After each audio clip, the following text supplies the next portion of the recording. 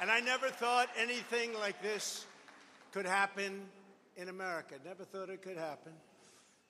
The only crime that I have committed is to fearlessly defend our nation from those who seek to destroy it. From the beginning, the Democrats spied on my campaign. Remember that? They attacked me with an onslaught of fraudulent investigations. Russia, Russia, Russia. Ukraine, Ukraine, Ukraine. Impeachment hoax number 1. Impeachment hoax number 2. The illegal and unconstitutional raid on Mar-a-Lago, right here.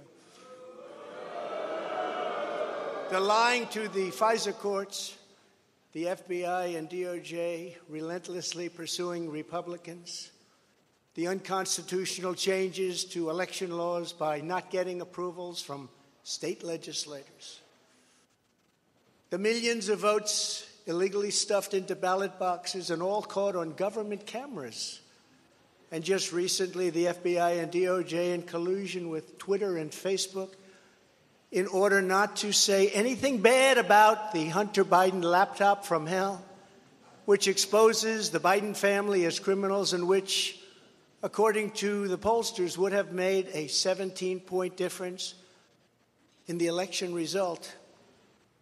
And we needed a lot less than that, like about 16.9.